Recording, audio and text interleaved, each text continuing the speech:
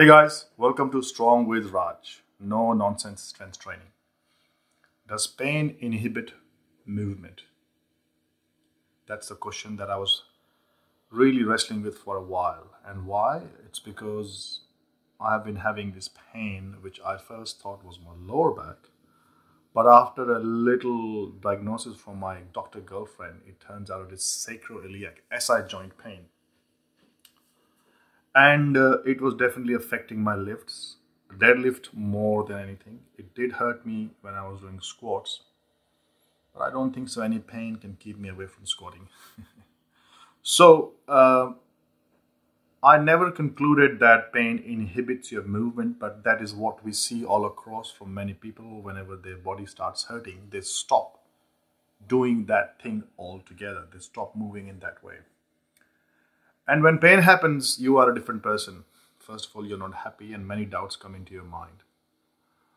So I would say that pain limits our movement. If you can think of pain as, if you can personify it as a devil, as a bad guy, that bad guy who gives you this really unpleasant feeling we call the pain, which was there in my lower back / sacroiliac joint. So with this devil, he's saying, don't move, don't move. And you say, okay, how about if I can't do deadlift, can I do light deadlift? He says, yeah. And you do that light deadlift, which is what I did. And that guy sends you a little lesser pain, not the full intense pain. I said, okay. And then you go, can I do some rack pulls, which are not full deadlift? Yeah, fine, no worries. And it hurts a little bit lesser. You're still moving. You're still moving very similar to deadlift. Then you say, okay, can I do some deficit deadlift, very light? Fine. He goes, fine, no worries. You can do that. You're becoming friends with this devil, this provider of the unpleasant feeling. And then you go, how about Romanian deadlift? He goes, okay, fine. And 4, 5, 6 weeks goes by and this guy becomes your friend, and there is a lot less messages from him. There is a lot less of this unpleasant feeling. And then you go, cool, we're becoming known to each other. Can I go back to deadlifts? Okay, light deadlifts. And soon you are back. You're friends with this devil. And he stops providing you pain because he rewards you for your unrelenting attitude of not giving up and working through the pain. That's the lesson I have learned. I have known this very well.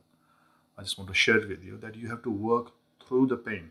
But it doesn't mean go full on, all cylinders firing, I'm going to get it done, ego lifting, no.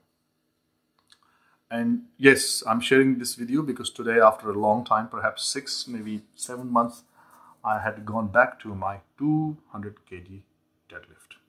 So happy, so happy. So if you are experiencing pain in your movement, and mostly we talk about lifting here, persist with it. Go light, change your range of motion, and keep your reps high. But keep moving in as closely as possible in that fashion. So if it is deadlift, then you do Romanian deadlift, you do very light deadlift, you can do rack pulls, you can do deficit deadlift, you can do sumo deadlift. Yes, you can. Same goes with squat. You can do back squat, hurts, okay. Maybe do partial squats, maybe do pause squats, box squats, so many versions of it. Make the pain provider your friend.